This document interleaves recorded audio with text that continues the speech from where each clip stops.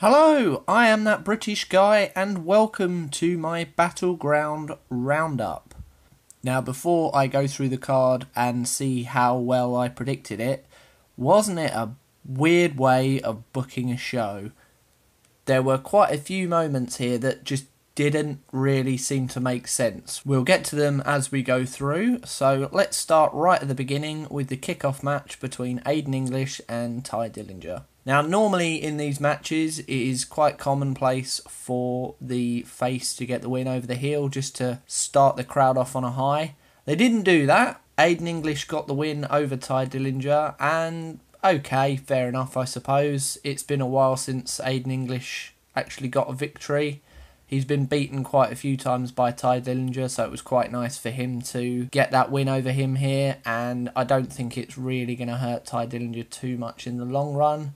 I just hope we don't get the back and forth between these two, certainly on pre-show matches for the foreseeable future. I want to see Ty Dillinger doing something else with other superstars on the roster, please. The show started proper with the New Day and the Usos for the Tag Championships, and this had to be the match of the night, to be honest. Xavier and Kofi were absolutely brilliant together, and this is one of the best showings I think I've ever seen from the Usos. These two teams just work really, really well together. Yeah, it was high-flying, it was hard-hitting. Both teams looked like they left absolutely nothing behind. This seemed to be the sort of spectacle of the feud, if you like, the high point. And it was just weird that it happened now, not at SummerSlam, which is one of WWE's biggest pay-per-views.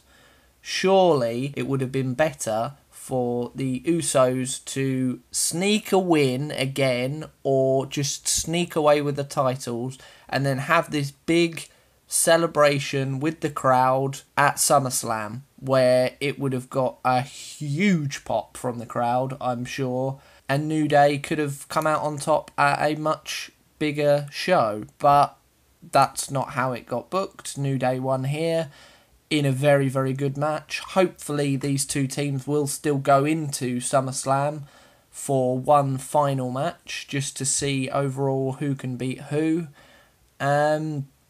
Yeah, there's not really much more to say other than that, to be honest, apart from it was a bit weird that it happened at a B pay-per-view rather than at one of the biggest ones in the whole calendar year, but there we go. Next up we had Shinsuke Nakamura versus Baron Corbin, and the match never really got going, did it? Nakamura hit Corbin with some quite hard-hitting moves early on, and Corbin managed to sort of overcome that initially and be a bit of a powerhouse, but there was no big moment in the match. Considering they were going to end it on a disqualification, there was no attempt at a Kinshasa, at least not that I saw. There was a deep six, I think was the biggest move in the whole match. And then Baron Corbin low blows Shinsuke and then beats him down after the match. Not burying Nakamura, but certainly not showing him in the biggest of lights for a newer audience. And I'm sure there were quite a few people watching this that aren't aware of what he's done in NXT and aren't aware of what he did over in Japan before he came here. They just see him as some new guy who kicks people a lot, and he never really got a chance to show the real him in this match. So whether this carries on into SummerSlam or not, maybe they tease putting the briefcase on the line just to make it a bit more important, but I can't see why Corbin would do that. It's just very, very weird way of booking it. Yeah, Nakamura got the win, but he got it in the lamest possible way.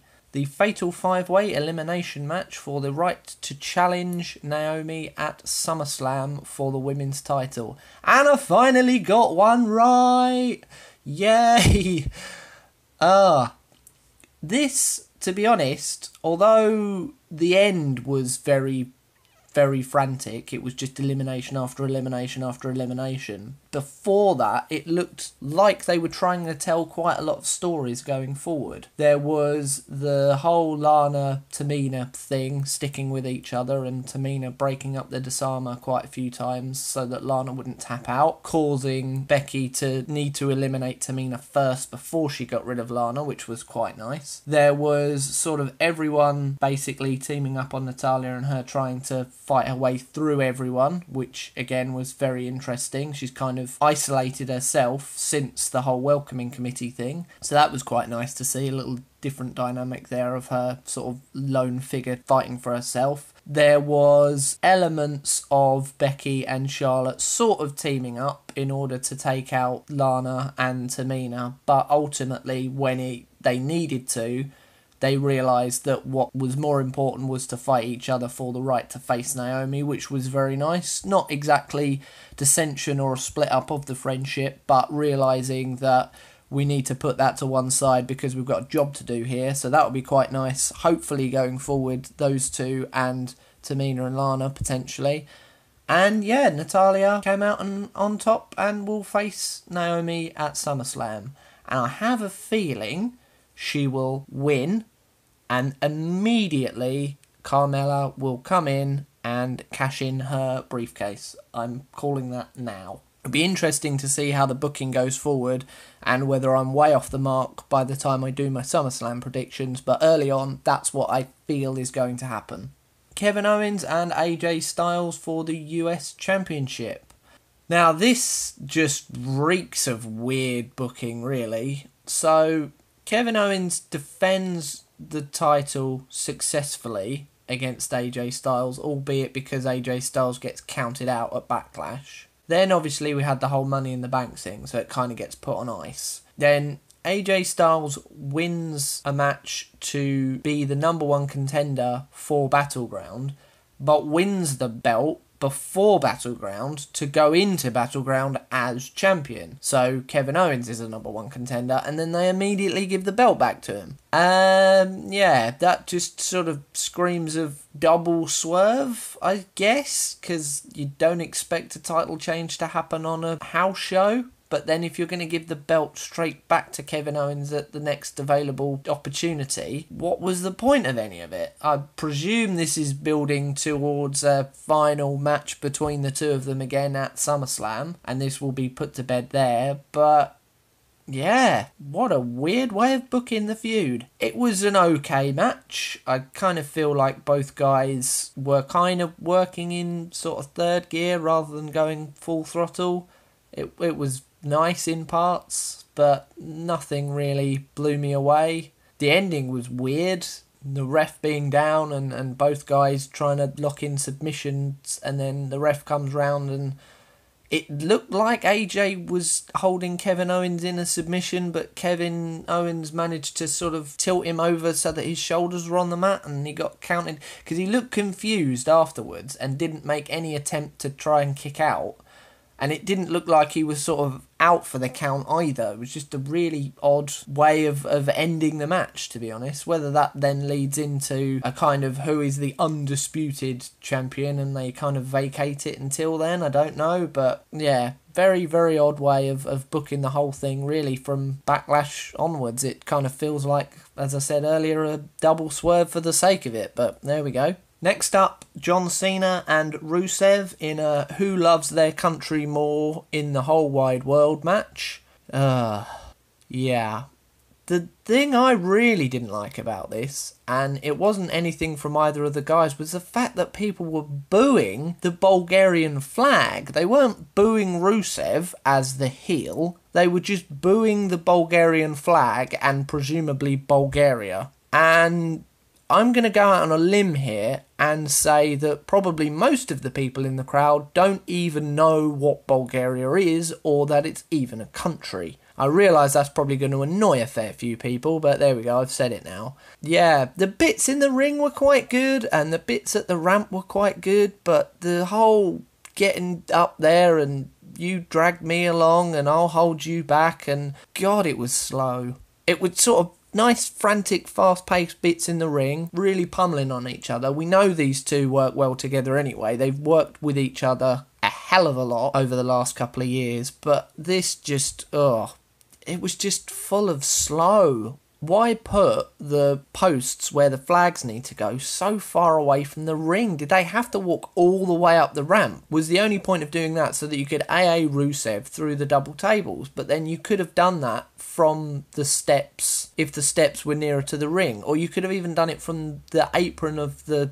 ring if you needed to get that spot. Why not just have the flags maybe need to go in the opposing flagpole or one just outside the ring? Why on earth did they have to go all the way up the ramp? It was just tedious. And because there was no real feud between the two of them apart from America and Bulgaria, whoever they are, remember, it would, yeah. Considering at Great Balls of Fire you had the ambulance match, which was a fairly similar premise of slowly go up the ramp to a thing at the top of the ramp, because there was actually history between Strowman and Reigns, there was a bit of investment. But because there was nothing between these two guys, at least not recently, it was just so pointless and just a reason for John Cena to come back and go, I'm great, America's great, here's a flag. Sami Zayn and Mike Kanellis faced each other in a rematch from last week's SmackDown Live, and in classic WWE booking, we get 50-50 booking at its finest here.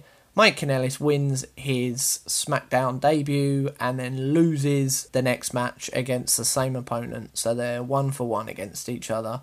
What on earth was the point of the match at SmackDown? I know I said this in the predictions video. What was the point? They could have just had another backstage segment. This could have been Mike Kanellis' in-ring debut at a pay-per-view, and then he could win there. That makes more sense. Having him face Zayn the week before and win, great, he's winning his debut match, and then he's coming straight out his first pay-per-view since he first appeared at Money in the Bank and just kind of stood there, his first actual match in front of a pay-per-view audience, and he loses. What on earth are you doing? But, well, there we go. It was kind of shades of repeats of that match with Maria trying to get involved and trying to prevent the Helluva Kick and bits in the corner, but I really hope they don't just trade wins back and forth to SummerSlam. It would be nice to see something else happen. To be honest, what would be quite nice is if they, after all this, have to kind of become reluctant allies to face off against a bigger threat, but I've got no idea who that bigger threat is. There's no tag teams or groups or anything in SmackDown apart from the Usos and the New Day, and they'll be facing each other for the titles, apart from maybe the Ascension, but woohoo, they could probably, the way the Ascension have been booked, either one of these guys could probably beat those two in a handicap match anyway, but that's a completely different matter. Moving on to the main event, we have Jinder Mahal versus Randy Orton in the best Punjabi prison match in the history of Punjabi prison matches, mainly because the other two were really, really bad. This wasn't too terrible, to be honest. A lot of people have been ragging on the whole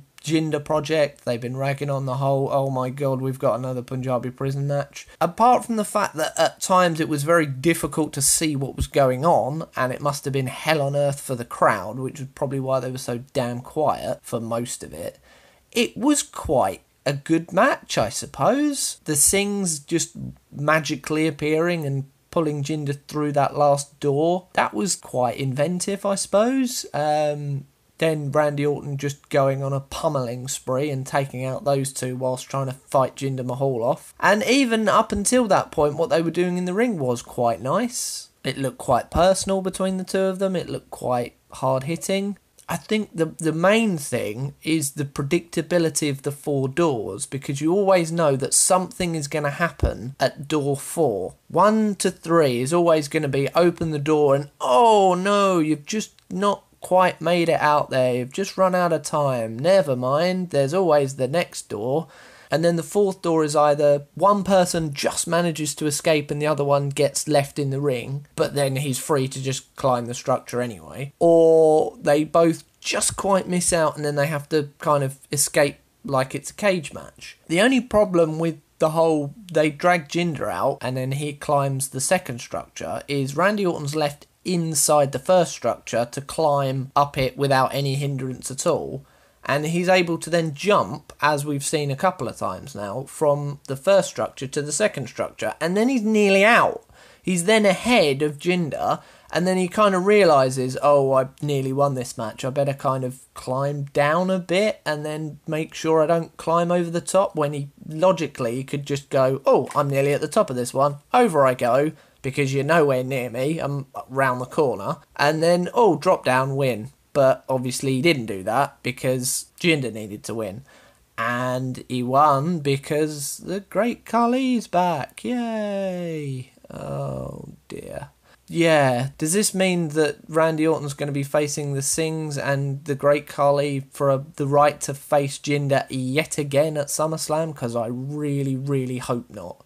I really, really hope that this is the end of this feud. There's nothing more these guys can do with each other. Jinder needs to beat someone else. He's beaten Randy Orton now at 3 pay-per-views. He needs to move on. If it's going to be against John Cena at SummerSlam like it's rumoured, fine, as long as he wins, which he probably won't. But there we go. But he needs something different now, please. Please. And the Great Khali coming in is not going to change the dynamic enough for this feud to feel fresh, especially as he's just going to be the bodyguard of the champion. But he's already got 2 lackeys anyway, so yeah, it doesn't change that dynamic in any way possible. So here is the match card in full, and here are my predictions. And this is whether I managed to predict the matches right or wrong. As you can see, I managed to predict 4 of the matches correctly and 4 incorrectly, so not quite as good as Great Balls of Fire, unfortunately. But there we go, what can you do? A lot of that, I personally think anyway, is to do with illogical booking. The New Day not winning at SummerSlam, they win the titles now, is a bit odd. The whole Kevin Owens, AJ Styles, let's just kind of double swerve everyone for the sake of it, that was weird. And the 50-50 booking of Sami Zayn and Mike Kanellis is just, I suppose I should have seen that coming because WWE are renowned for 50-50 booking, but I honestly didn't think they were going to give Mike Kanellis his first pay-per-view match and make him lose it, but there we go. Shows how highly they think of him, I suppose, but hey. So, how did you do in your predictions? Did you manage to get more than me? I'm guessing you probably did, because I didn't do particularly well there. Please give the video a thumbs up if you like it, and subscribe to the channel. As I said in my predictions video, I will have my next booking video coming up later this week. I do still have the poll open on Facebook if you want to give me your suggestions for future booking videos. I'll be happy to look through those and see what you think I should book. Thank you very much for listening. I have been That British Guy, and I will see you very soon. Goodbye.